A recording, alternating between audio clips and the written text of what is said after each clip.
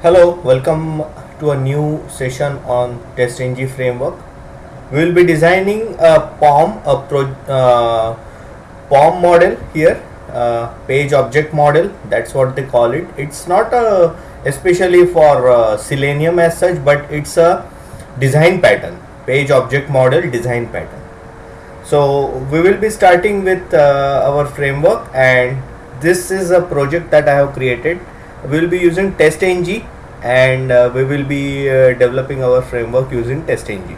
So I have included this external library Selenium Server Standalone 2.43 jar, and other libraries have already been given by Eclipse.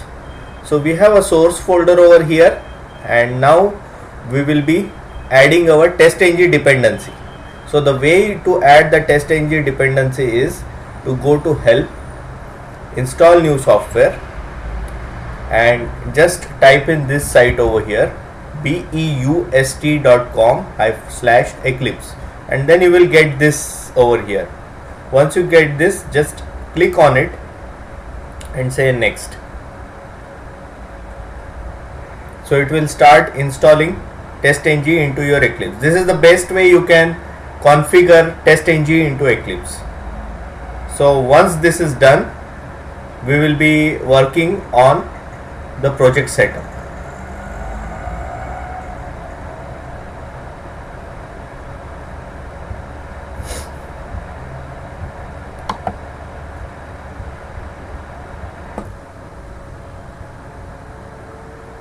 Okay, so once you get this, just a minute, yeah. So once TESTNG Eclipse integration is done, you will get this kind of screen. Then on this screen you just type, you just click on next, and then it will ask you for accepting the agreement. You just click on accept, and then you click finish. So it will start installing the software for you, and this will not take much time. It will take couple of minutes. So it is installing the software. So let's wait till that is done.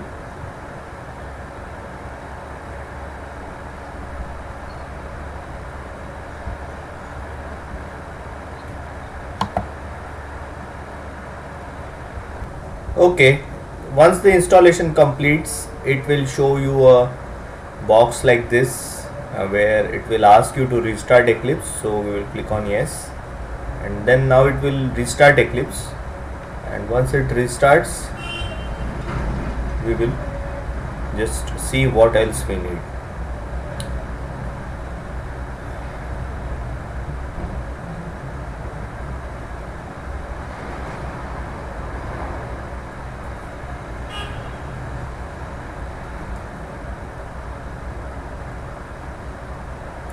Eclipse is restarting.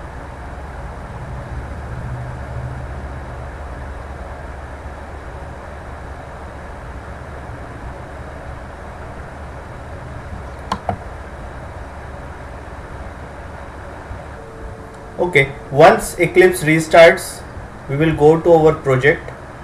We will right click on the project, and we will go to properties. And if you notice over here, it states TESTNG. It also gives output directory as /test-output, and this indicates that TESTNG has been properly configured on our Eclipse. So the next thing to do is we will be using Google Chrome over here, and we will need certain things. So the things we need will be Firebug and Firepath. Firebug is for, just a minute. Firebug is for identifying the proper elements on the web page, and Firepath is to get the absolute or relative path.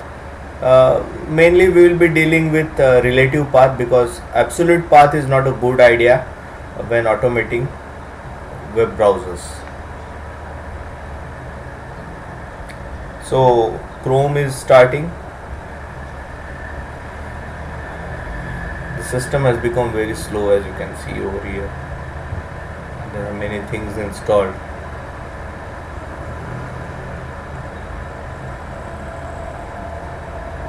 Okay, it has restarted. And if you notice over here, there are two icons. One is Firebug and one is XPath helper. So the way to get these are, just go to Google,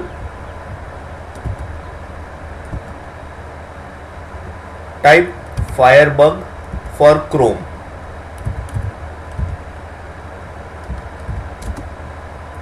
There you get Firebug for Chrome. Once you get this link, go to this link over here, Firebug Lite for Google Chrome.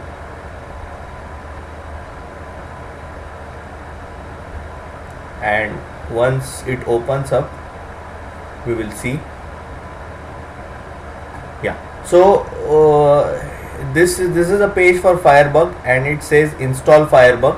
So you just click on this. I have already done that in my browser, so I won't be installing it again. Same thing is for the FirePath. You go back to Google,